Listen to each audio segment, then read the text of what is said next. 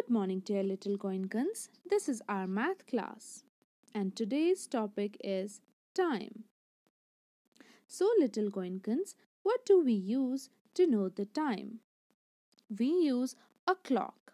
Now, the question is, what is a clock and how it works? A clock is a device that is used to know the time.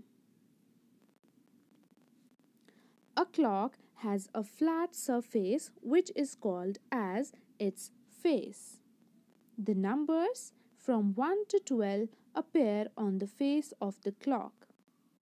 It has two hands. Its one hand is short and the other hand is long.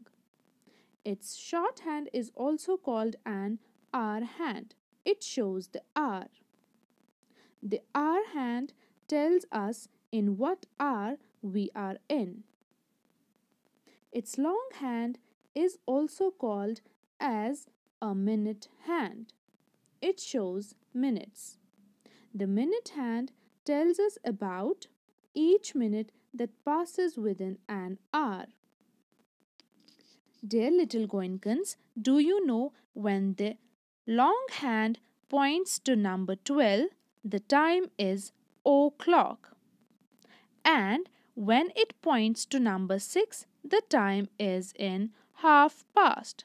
So that was all for today. Thank you. Goodbye.